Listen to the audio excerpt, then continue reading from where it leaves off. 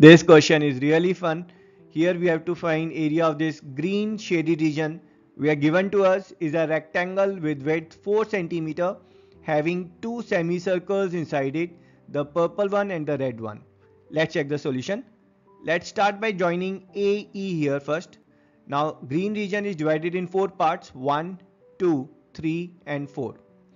Now for region 1 and 3, let's concentrate on this red semicircle. Now AB length is 4 centimeter, so its radius is 4 centimeter and its diameter that will be 8 centimeter. So region 1 plus region 3 will be area of this semicircle, which is half of pi r square or 8 pi. From this we will subtract area of this pink triangle, will get area 1 plus 3. Same way for area 2 and 4, let's concentrate on this small semicircle. So here area of this semicircle is 2 pi, and from this if we'll subtract this pink triangle, we'll get area 2 plus 4.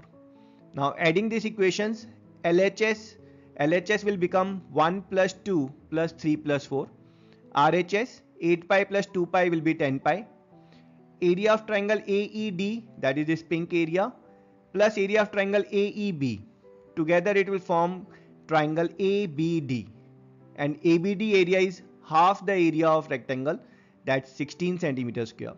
Simplifying it, we'll get green shaded region as 15.4 centimeter square, and that's our answer.